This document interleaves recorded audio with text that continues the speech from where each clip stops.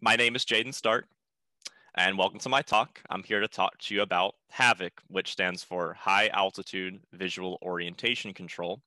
And this is a project that's focused on creating systems for stabilizing balloon payloads so we can collect better visual data like videos or photographs. In this presentation, I'm going to be introducing you to our current H.A.V.O.C system, showing you its hardware, and then presenting some data from its first flight trials.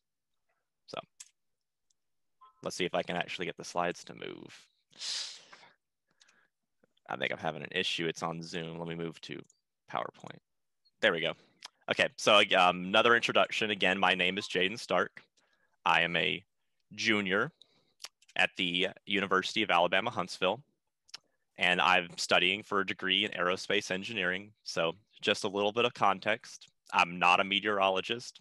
I'm not an electrical engineer. I'm just a simple aerospace engineer who happens to work on balloon payloads. So keep that in mind. And I'm the founder and leader of Project H.A.V.O.C. I'd also like to introduce you to the H.A.V.O.C team. We are a group of about 8 students from UAH, mostly engineering students. And almost all of us, including myself, have been working on H.A.V.O.C since our freshman year as undergraduates. So this project means a lot to us. You can see us on the right. Some of the fun that we've had working together is it's kind of a bonding experience. I really like the people we work with, and we've had a lot of fun working on H.A.V.O.C. And like Bill Brown was mentioning, this project is a part of the UAH Space Hardware Club. And so I've already talked about it a little bit, but the UAH Space Hardware Club is a student-run organization that facilitates engineering projects like H.A.V.O.C. We receive funding from the Alabama Space Grant Consortium and have multiple lab spaces on the UAH campus where we do our work. The Space Hardware Club has multiple balloon projects like H.A.V.O.C, but we also have a rocketry program and an autosat program that focuses on robotics and autonomous vehicles like rovers. So let's get to the problem. Weather balloon payloads are unstable during flight, and they tend to spin rapidly about the balloon line. This is something we know about and just kind of deal with, but it makes collecting video pretty difficult. On the right, you can see some unedited video of a balloon, a video captured from a balloon payload, and see that it's all over the place. There's not much you can do with that. Using video editing, we can diminish the shakiness of the video, but if our camera rotates outside of the range of some target we're trying to film, there's not much we can really do about that. There are many passive approaches that we can use to reduce payload rotation. We can put swiveling joints on the balloon line to try and decouple the payload from the rotation of the balloon line, and we can make better payload bodies to reduce rotation. But there's one big problem with these methods, is that they cannot guarantee a specific payload or instrument orientation. We can't guarantee that the payload will be facing a fixed heading, and this can be a problem for collecting aerial video. So here's our solution. We need methods of active stabilization that can reduce payload rotation, but also deliver a desired orientation. With this in mind, we need to realize that a system of active stabilization being used on a balloon payload needs to be capable of operating in the conditions of a high altitude balloon flight, like low temperatures and a thinning atmosphere as the balloon ascends. And so H.A.V.O.C, our solution is a system of cold gas thrusters that can control payload rotation and deliver a desired payload orientation. So first, I want to talk a little bit about cold gas thrusters for those who might not be familiar with the term. This is a type of rocket propulsion that does not use combustion. Instead, it just uses the expansion of some pressurized inert gas like air or nitrogen. These thrusters are very simple, and they're commonly found on the attitude control systems of spacecraft. On the right here, you can see some examples. The top picture is a thruster that's firing on the descending stage of a Falcon 9 booster. And at the bottom, you can see astronaut Ed White holding a handheld maneuvering unit that uses a series of cold gas thrusters to let an astronaut maneuver during an EVA. So we can see that cold gas thruster systems operate in low pressure environments and low temperatures, so they should be effective for our use on a balloon flight. So H.A.V.O.C has designed and built a payload body equipped with a series of thrusters powered by compressed air to control the attitude of a balloon payload. So here's the basic control theory of the H.A.V.O.C thruster system. We use a onboard series of sensors to measure the rotation of the payload, and then we can fire thrusters to apply torque to rotate the payload about the balloon line in a desired orientation. So here you can see we have two thrusters, a pair, that's firing to make the payload move in a clockwise motion. And the opposite could be true by firing a second set of thrusters to induce an anti-clockwise motion of the payload. So now I'm going to introduce you to the current design of our payload body. This is the current cold gas H.A.V.O.C payload. It has two pairs of color-coordinated nozzles that can produce either a clockwise or counterclockwise rotation about the axes of a balloon line, and they're placed at the ends of large lever arms to increase their torque output on the payload. So now we can see more detailed view of the cross-section of the payload. So yeah, this is an annotated cross-sectional view of the payload. The components are stacked vertically to accommodate for the gas tank that supplies air to the thruster system, as well as to keep the payload's center of mass kind of centered about the axes of rotation. On top of the payload, there's room for electronics and cameras. It's currently occupied by our current electronics package design, but there's room to accommodate much more. And so yeah, this is a basic overview of some of the hardware, which we'll go into more detail later. Here's another view of the CAD's models of the pneumatic system with some funny dimensions that my software decided to convert from metric to inches. So they're not very pretty, but the basis is that we have these lever arms, which are 1 meter long, that just turned into 39.37 inches somehow. And quite a kind of beefy air tank at the bottom. And I can move to a better view here. So this is a detailed schematic of the H.A.V.O.C pneumatic system. All of the part numbers reference the descriptions in the bottom left table. And I'll start from the left and work my way to the right, talking about the flow of the gas in the system. Part number 1 is our gas supply, that's our tank. And it holds air at a pressure of 4,500 psi. That has its own regulator that reduces that tank pressure down to 900 psi. That's part number 2. Part number 3 is our adjustable regulator. We take our 900 psi, reduce that down to 100, and that's the operating pressure of the system. Part 4 is a junction that goes to part 5, which is our safety vent, which will open and vent gas if the system exceeds 110 psi. Part 6 and onward, the flow junctions into 2 solenoid valves. These are electronically actuated valves that control the flow of gas independently to our clockwise and counterclockwise thruster sets, which are color coordinated here. Note that the pairs of thrusters are paired in their tubing, so you can fire 2 at the same time. You can't control all 4 independently. This is fine for our use case because they work in tandem with each other to deliver a clockwise or counterclockwise torque, and it reduces the complexity of the system. So yeah, all of the part numbers and all the references are in the bottom left table.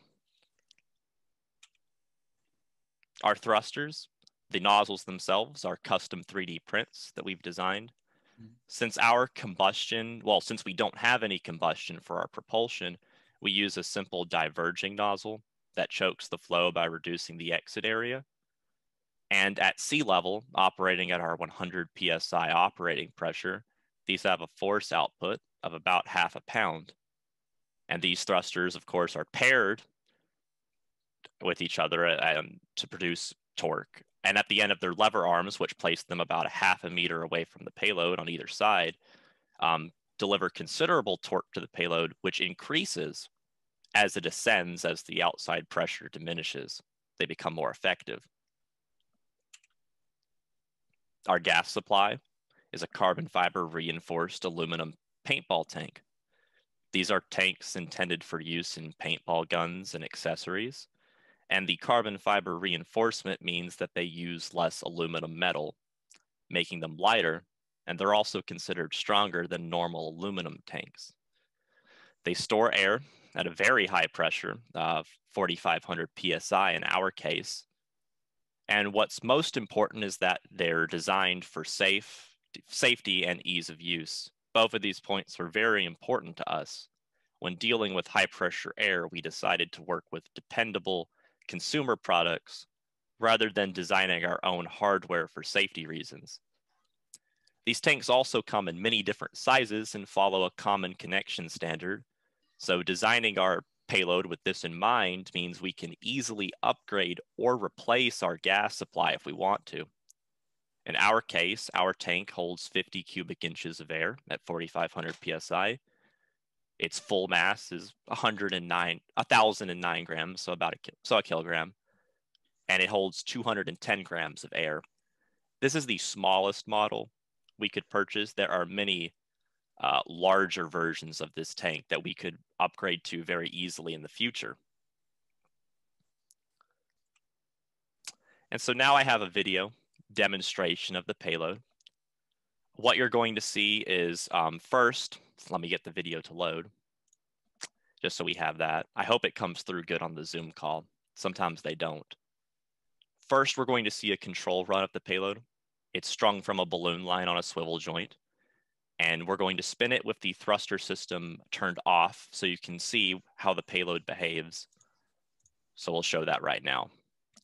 So this is the payload right here on a balloon line hung from a ceiling.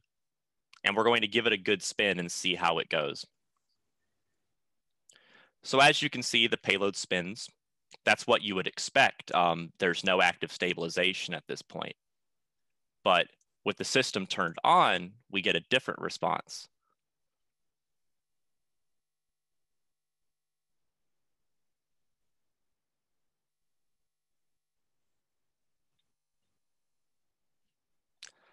So you can see that the thrusters resist the rotation of the payload. It actually stops the payload from making a complete revolution, which is excellent compared to the control where it can just freely spin however it pleases. So having successfully built and tested this payload, the next step for us was to fly it. So let's see if I can go. So our first flight. We flew the H.A.V.O.C payload for the first time on April 11th. The purpose of this flight was to test the payload's ability to reduce rate of rotation. Specifically, we defined that the payload should not exceed a rate of rotation of 40 degrees per second with the stabilization system active. At this point, we were not trying to maintain a fixed payload heading, but rather limit the rate of spin and collect data on the system's performance. So we're just worried about the rate at which it's spinning. We're not quite worried about the heading quite yet.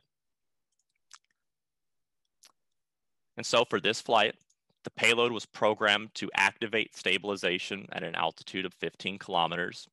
This was done so we could collect data on the payload's rotation with stabilization turned off, and so we could have enough control data to compare to the system's rotation when it was turned on.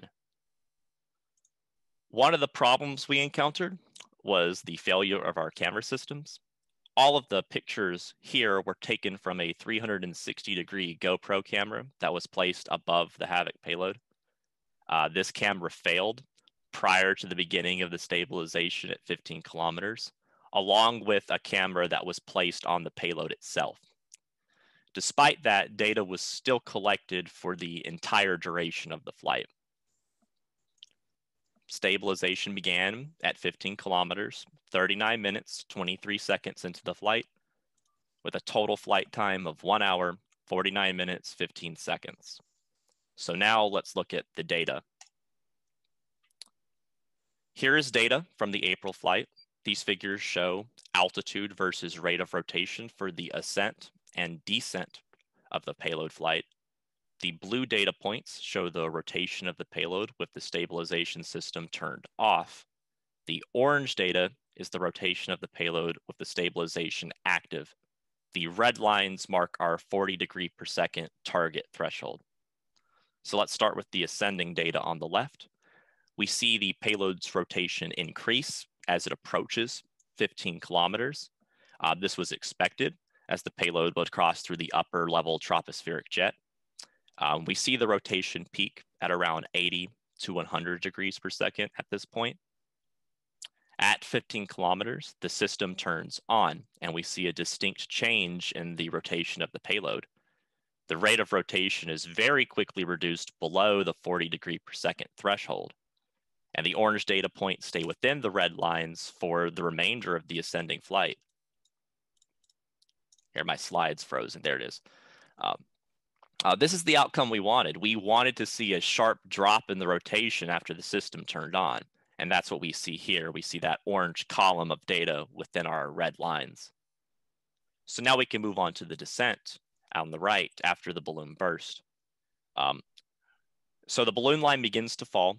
We were not quite sure how the system would perform during the descent. We were unsure if the balloon line in free fall would result in the system depleting its gas supply as the payload tries to stabilize and the thrusters become ineffective. What we see is that the payload stays primarily within the 40 degree per second threshold during the descent. Upon landing and recovery, we found that the payload had excess propellant. It had not run out of propellant during the flight and was attempting to stabilize while on the ground. From this, we conclude that the system was active during the descent, did not run out of gas, and this contributed to its stability, as the system was never programmed to turn off after it had ascended above 15 kilometers.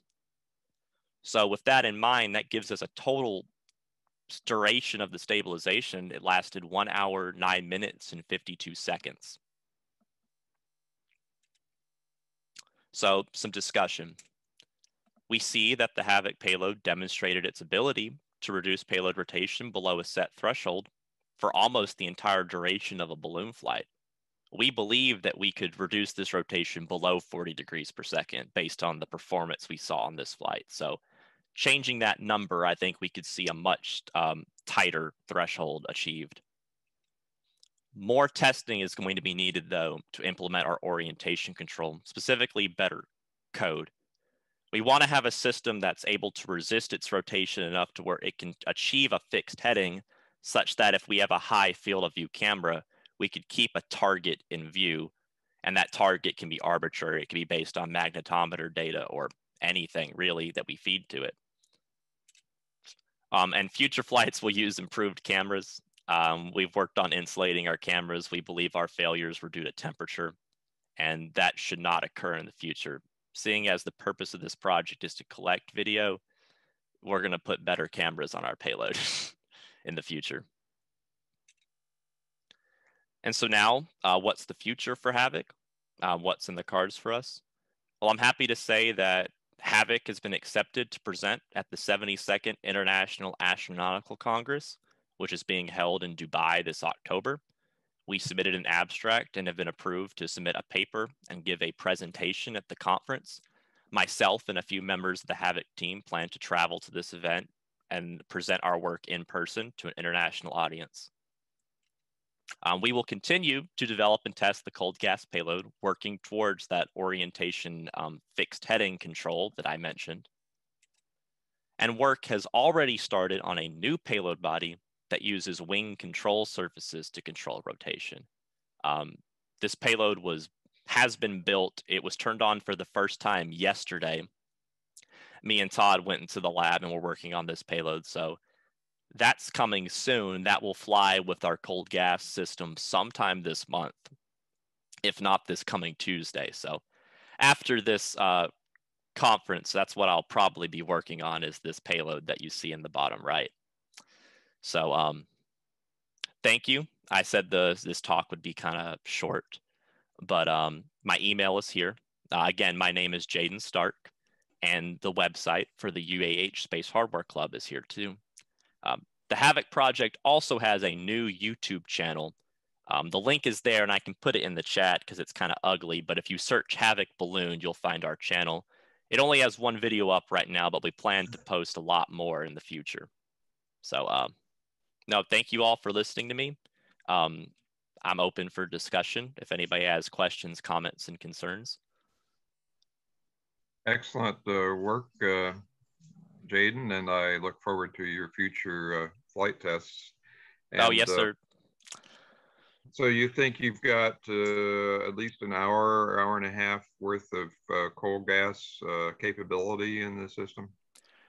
Operating at 40 degrees per second threshold, at least in the weather conditions we were in, yes, we believe if we were to activate at the ground, we would have lasted, because when we made contact with the payload, it was in a tree. It was hanging from that tree, but as it was in that tree, we could observe the gas thrusters were firing to try and stop it from exceeding that rate of rotation. And it did that for quite a long time. So we believe it operated in excess of 2 hours. It took us a while to make contact with it. So we didn't know what to expect. We thought temperature would hurt us. We thought we'd lose a lot of pressure as temperature decreased, and so that would reduce our capacity. Because something like this on this scale, we didn't have any data to go off of. And so, no, it worked pretty well. We thought the free fall would overwhelm it, that it would be firing and it would quickly just fully deplete all of it. But no, it didn't, and we were surprised. So that's good for us. That means that when we start doing the more stringent orientation control, it's going to be more demanding, and that we're confident that we can get a pretty long duration out of it, longer than we expected. Did you perhaps try? I will. Go ahead, Bill. All right, Jaiden, did you perhaps try a test where you just literally opened up your thrusters and let them run just to see how long that tank lasted in worst case scenario where you're just blasting for the entire flight? We did, and it can open for about 4 minutes, and it will. Okay, so really, okay. Yeah, and so it's firing in bursts is what it does. The solenoid valves are only open or closed. It's either full or not, and so we pulse it to try and achieve a variable input. And so 5 minutes of on time, we were concerned that once the free fall happened, it would have just fully opened. It would have been crazy, but that's not what we saw in our data. I was really impressed that during the fall it was that stable. That was really nice. Yes, and I'll also note that during most of the ascent before it turned on, it was below the 40 degrees per second. It wasn't until it really started getting close to 10 kilometers that it started spinning. We flew on a really nice day. But we believe that this system, in not so nice conditions, could do some work and stabilize payload rotation. So. Now, I found that just having styrofoam balls on the end of, I had 1 meter on either side, carbon fiber pole, it really stabilizes the payload a lot. Edge of Space Sciences, I believe they use about 0.5 meter on either side on their camera payloads. But having a little drag elements on either side, which your nozzles are, that's going to help a lot. So how quick are the bursts? We have the minimum burst time we can do is 20 milliseconds. That just has to do with the response time of the solenoid valves. That's the hardest part are the valves. They're these big solenoid valves. They require 12 volts and they high current draw. And so our system had to deal with that because we're operating at 100 PSI. We could reduce that. In fact, we think it's a little overkill. Our ground testing revealed that the system was too strong. And on the day of flight, I think we reduced it down to about 70 PSI. That we have an adjustable regulator, and so we key it down with like an Allen wrench and we can reduce it because it was really strong. The 0.5 pound of thrust per nozzle plus the lever arm, meant that at sea level it was performing quite well, and we imagined that it would get out of control. It would be overwhelming itself, overcorrecting, and it still did that. We need to account for that in our calculations, and so what we're going to do is we're going to do a little bit more math as we ascend and change our burst time based on the reducing pressure because our nozzles become more effective. Now, we did a flight for a solar eclipse in California about 20 years ago, more than that, 25 years ago. And so what we did was we had two light sensors separated by a black panel so that it would always point at the sun. If they were both illuminated, that was our goal. And if it was outside one way or the other, the fin was behind the control sensor, the light sensor, and it would steer the fin and the back, whichever way it needed to go back to having both of the light sensors illuminated by the sun. The goal was to always point at the sun during the eclipse. And it actually worked pretty well. We had, because you're actually flying up, you know. Yes. And of course, as you get into thinner air, it's not going to be as effective. But we also had a little design flaw. And now we're studying a solar eclipse. What do you think the design flaw was? Not pointing at it. We lost our light source during the eclipse. Well, yeah, that'll do it. So at the moment you needed it, it's gone. And that's actually, you bring up the eclipse, and from what we see, there's going to be two North American kind of eclipses in the future. There's a 2023 event, and then there's a 2024 totality. And we're designing the system with that in mind. We really do want it to be capable of keeping a target in view, and we think an eclipse is a good test. So absolutely, we have the eclipse idea in mind, and so we'll develop hardware for detecting and making sure our line of sight is kept. The biggest thing for us is that you can do a lot of post-processing with video. You can stabilize it. You can zoom in on a portion and try and keep that portion level. But if your camera system is making multiple revolutions, you can't do anything about that. The 360 camera is really good for that because it solves that issue. But the issue is that even though it's got a big resolution and it captures this huge video, and when you look at a small portion of it, the resolution's not that great. They're also expensive, and we usually don't like doing that. And with this, we also want to implement a gimbal system. You can get a little better camera control with a gimbal similar to what you'd put on a drone. The issue is that a lot of those are not meant for continuous rotation. If the payload keeps spinning and it keeps wanting to keep a fixed heading, they get wound up, and they don't like that. And some have a maximum control. Well, they all do, but some have a very low maximum controllable rate of rotation. So if a payload's spinning 100 degrees per second, it might not keep up with that. And so having something else to keep that payload within the rough position, it makes the gimbals work much easier. Then it almost becomes like a drone in that sense. Yeah, your platform's kind of steady, and then you have a little bit of finer camera control, and then you're golden. So that's what we intend to do, is we want to implement a camera gimbal system in combination with this or our fin design, which you can see, like you were saying, the balloon's going up. And so we use that downward relative wind and these flaps to produce rotation. And that we tested this in the lab for the first time. I've got to tune my PID control a little better, but it was working. Todd was in there with me, and it was interesting. We had a fan set up, and we had it strung up to the ceiling, and it was switching directions. It was trying. It's just a little jerky at the moment. We had about 25 years ago, Chuck Christ, W9 IHS, had a project called WindTrax, and he took about a 1 foot disc and punched holes, about 1 inch holes in it, and put it on the end of a pipe like a carbon fiber rod, probably maybe a meter, half meter from the payload, and just having that drag disc out there helped keep the payload from spinning. So you can work with active and passive systems to help with the stabilization. Yes, sir. I want to mention that because you can see in this data, for most of the flight, it's pretty stable during the ascending portion. It didn't spin excessively.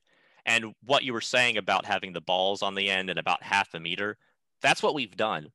We've encased our nozzles in these spheres and they sit far out. And we think that's going to passively help what we're doing. And of course, our thrust acts along that same arc. So we think we have a good system. We're going to probably fly a dummy payload to try and get some data on the passive improvement. So on the same balloon line, have a payload without some of the stability stuff, without the thrusters too, just to have a control. One of the biggest issues we have right now is our electronics, is that there's chip shortages, and getting some of the components, specifically our orientation sensors, it's difficult. They're just not in stock. I don't know when they'll be in stock, and so I'm trying to hoard all the ones I have right now.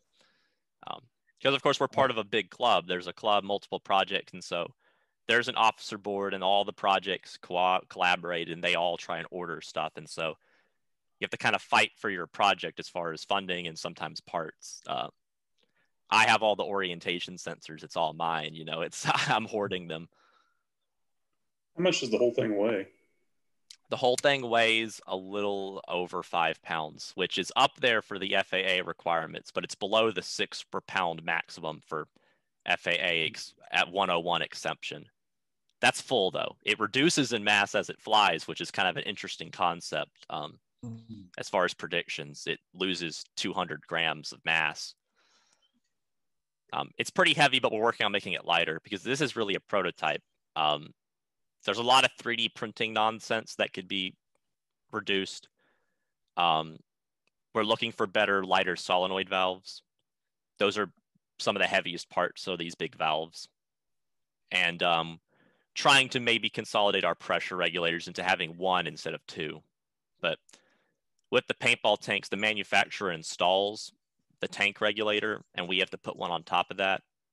We haven't gone in and tried to replace that regulator ourselves. That's something we haven't dabbled with. So we could shave off a lot of weight from this prototype, I think. But I was going to make a comment on 2 things. One thing for your camera, what you might do is just a real quick and dirty solution is put the heaters, the little hand heaters. Yes. Start one up about an hour before flight. Slap that back on the back of the camera, so you can keep it warm enough. And I found that keeps it probably about 10 degrees warmer throughout the flight. So that's a kind of a quick and dirty solution you might try. Yes, sir. And that's the solution we're probably going to implement. Okay. So the 360-degree camera, that's Todd's camera. Since this April flight, he's flown it again and had it work for the entire duration of a flight after insulating it and using warmers and such. So we know that works. And the actual payload system camera, we're swapping that out. We were using Raspberry Pi cameras. That was our cheap solution, but I'll be mounting a proper GoPro on the payload. Then I'll have to insulate that and heat it. Second, the slow down rotation on my packages, I will put 4 lines that come down from the parachute ring, the parachute. Having 4 lines rather than a central line, you don't have that central pivot point. Yes. Limit you to spinning about as fast as the balloon, which is not quite so. So you don't end up spinning like the top below the balloon. Yes. Our main issue with that was that although we don't spin, we have an issue if we're trying to orient ourselves. So let's say we're facing the wrong way and now we want to spin, we're kind of locked. And that's part of the thing with the passive approaches. There's plenty of ways to try and stop the rotation. But your orientation becomes an issue. So this is just one solution. I think it's kind of an overkill type thing to put thrusters on a balloon payload personally, but that's what we've done, and we've had a lot of fun with it. One of the biggest parts of the project is the education and the student involvement. We're a group of students, and we've been working on this for a while. It's something we're passionate about, and we've had a real fun time doing it. So we're going to continue doing it for a while. I'd like to point out some experimentation that maybe in the future you might want to look into. I worked with a group in DC that did a control moment gyro system, and we were really focused on getting really precision control with more upper altitude. And we built a prototype that worked in the lab. Unfortunately, it didn't work in the air. But it was based on, there's a BETTII balloon experiment that a couple of universities did. And they were doing twin telescope interferometry, and they required a really stable platform, and that allowed them to do that. And this would allow you to do things like really precise control for a directional antenna, and you can download lots of cool stuff and do all sorts of imaging and so on. So just another thought for you. Yes, sir. And that's what you said. There's a lot of stuff you can do when you have a stable balloon platform. That's the thing. There's it opens up some new avenues, or just helps pre-existing experiment and data collection, like the eclipse. You want to film high altitude video of an eclipse, but if you're not looking at the eclipse, or if the eclipse is in the frame every like 5 frames of the video camera, that's not good. So something like this, we're excited to test out in more applied applications. One of our ideas also was line of sight tracking, assuming that there's a target, but that target might be moving. If there's some sort of beacon, some sort of signal that it can hone in on, theoretically it could adjust that target orientation even if the target's moving. Because of course the balloon is moving across the ground laterally, but you could theoretically keep pointed at something as you move around it, or it moves. So filming other flight hardware, maybe keeping line of sight with other balloon payloads, we think it's possible. If you were to fly multiple of these and they were to make sure they were pointed at each other at some distance, or at least oriented in their same direction, we think it's possible. So we plan to do a lot more of this. We got really set back because of COVID.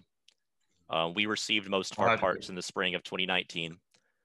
So we lost lab access. And so we were on a hiatus for a good semester and a half out of our 2 years of really working. So now we've done a lot. We really came back and we flew in April, and that was huge. And we're going to fly again soon. So I'm excited to do more. We did it by accident, Jaiden, at a GPSL multi-launch where we launched 10 balloons at once in St. Louis. And 2 of our payloads were 200 feet apart at 53,000 feet, and one took a photograph of the other. That's really cool. So yeah, so that images like that, I think, would be really neat to be able to capture stuff like that. I'll put that slide back in my presentation and just show it. Yeah, that's neat. Yeah, you'll find that picture on my website if you look at the report on PSL 2015.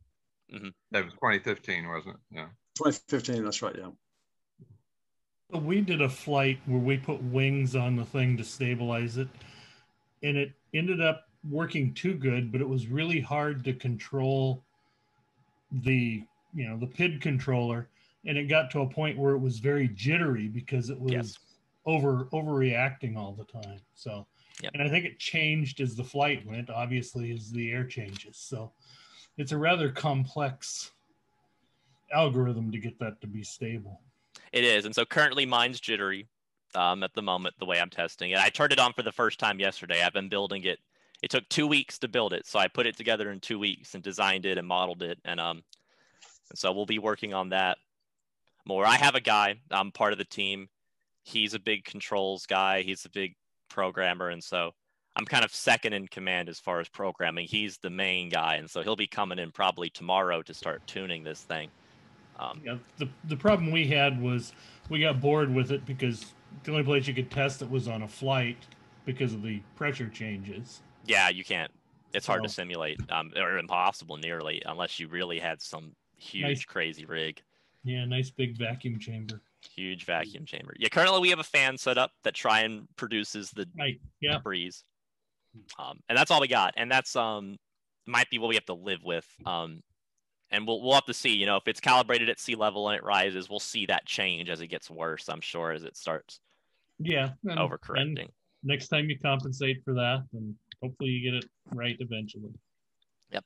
What I think, though, is for the thruster system, it's a little easier to wrap your head around because the equations are easier. We have a set thrust, and we can calculate that thrust because we know our mass flow, we'll know our exit diameter, and we'll know the outside pressure, and we could reasonably calculate our force as that changes throughout the flight.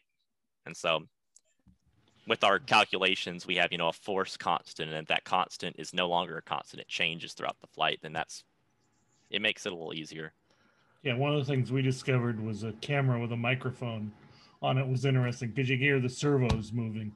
Yes, the servos are loud, and the thrusters are loud too. In the video, you could hear that air come out. Yeah. Currently, it's compressed air, but you could also use nitrogen. But because we use paintball tanks, and those are kind of a hobbyist type thing, you'll go on these forums, and there are people arguing about them. Because for my application, I don't care about what most paintball players care about when looking at these tanks. But of course, I had to research them extensively, and so people have all sorts of crazy. I would guess the pump to fill it is rather expensive. It's 4,500 pounds. So it's 4,500. 4,000, yeah. So it's near impossible to get a compressor for it, at least a safe one that we could reasonably use. So we have to get them filled from bulk tanks. But you don't get many fills from a bulk tank because you're filling at 4,500 psi, and once you're below that point, I'm not getting a full fill anymore. And that's what these tanks are supposed to operate at. They are meant for 4,500 psi. I mean, they could operate below that, and we don't need that, but we want the full capacity out of our tank. Yep. So, it is. Yeah.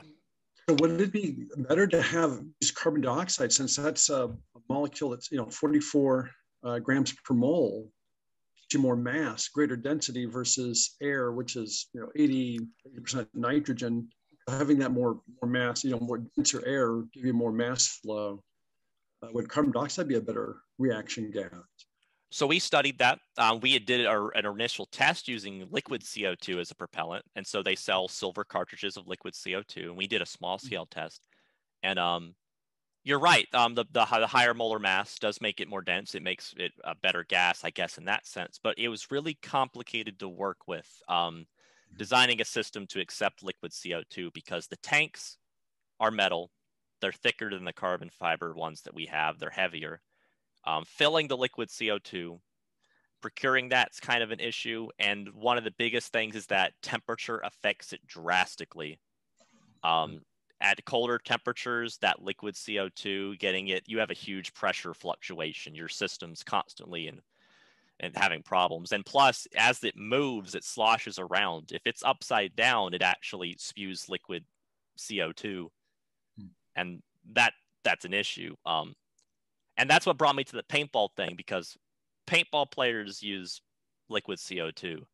And this compressed air stuff in the past 20 years has become better because of all of those problems people have found with liquid CO2. And so these tanks are more on the higher end of the hobby, but people are like, hey, use compressed air or nitrogen. It actually has some advantages over liquid CO2 as far as dependability and such. But in our application, the compressed air works well. It was a little overkill with our force. We need to tune it down anyway, and it lasted for the entire duration of our flight, basically. Or it could. We believe it could. So, yeah, we did look at liquid CO2 or just CO2 in general, and we just kind of went to compressed air. We were like, it's not worth the trouble. I just want to make a small suggestion. Okay. So for my balloon flight, I used Raspberry Pi cameras, a Raspberry Pi camera, and that has proven to work pretty well. The only problem I had was that it turned off mid-flight. Probably the SD card came out. That's exactly what we did. We used a Raspberry Pi camera, and it turned off mid-flight. So that's what we did on the April flight. That's precisely what we've used. You can even see in the 3D print here. I'll show you. That mount, that plastic mount on the clip that says camera mount, that's sized for a Raspberry Pi camera. It sticks out and the ribbon cable goes in. So that's a good suggestion. That's what we originally used as our payload camera. But yeah, it gave up on us mid-flight, and I have no idea if it was the SD card or if it was the temperature. Okay. So, yeah, you're right. Many people have used Raspberry Pi cameras. I think they're fine. There's plenty of options out there for them, plenty of little accessories, and they're very small. Another downside of the Pi cameras that I found was that they didn't have a high aperture. So I had a little like character on a stick. Now we had to decide whether to focus the background or the character. Yes. So yeah, if you have something in the foreground, yeah, you're gonna miss everything behind it. Thankfully for us, we shoot these big wide shots of a horizon. We try to keep anything out of our foreground, like the payload arms and such. So we don't have a focus issue with that. My issue is a couple of things. One, it turned off on us. I don't like that. I don't like using the Raspberry Pi as much as I would like to have a independent camera system. And also, I think they're really fragile. The ribbon cable connectors. I've had tons of issues. I've broken Raspberry Pi Zeros. The ribbon cable plastic tab, it just comes off. Oh yeah. While I was working on my payload, the first revision, I was like unplugging and replugging in the Pi camera over a span of a few days, and then it just completely came off. I had to put a tons of hot glue on it. And that's what we did. That's what we've done. That's exactly the situation we've had. I think that, and I've read up about it, and this is a common issue. So it's when you use Raspberry Pi cameras, it's there's some for my next flight, I'm planning to do 2 more things. One is try to get the SD card more in so that doesn't come out, because that's what we're suspecting what the issue is for the flight. But also having the HQ camera high quality, we're thinking that would have a higher aperture. Yeah. And putting hot glue on the ribbon connector. Yeah, even when we have working connectors, we've gotten to a habit of just doing that. So we have the connector permanently in, and it's just like, okay, so if you want to connect a camera, connect it to the ribbon cable. Don't touch the Pi; it's already in there. But yeah, you bring that up, and that you're correct. Pi cameras have some issues. I'm looking into smaller cameras that are used on drones, or that are used on some people use these cameras for RC planes. They're like an independent, separate system. I don't want to really have to do a ton of programming for it. I really just kind of want to drop it in and have it work. So GoPro's good for that, but GoPros are big, and they're a little heavy for what they are. Yeah, plus it's not as fun as DIY cameras. Oh, sure. Well, we had fun on the Raspberry Pi camera. When it stopped, when we broke the connector the day before launch and had to swap it out, that was fun. So that's what we had.